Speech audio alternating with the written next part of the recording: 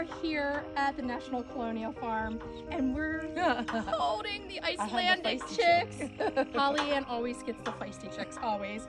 And these are two of the babies, the Icelandic babies that are here. They're about 3 weeks old. Yes. And see, you can just start to see their little mohawks coming in. They are so adorable.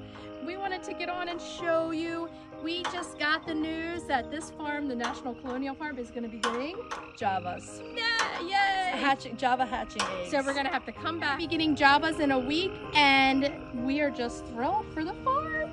Yeah, Java hatching eggs. These babies are so adorable. Oh my goodness. That's it. You're on my sweater? Yeah, we got a toe in a sweater. A toe in a sweater. So we just wanted to show you. They're so cute. They're really beautiful. Yeah. White and a blue. And they're different, which we've said about Icelandic breed. They're a landrace bird, and there's really no standard of perfection. Right. They kind of adhere to a loose standard. They are white egg layers. This one is feisty. All right. Mine's baby. a love bug.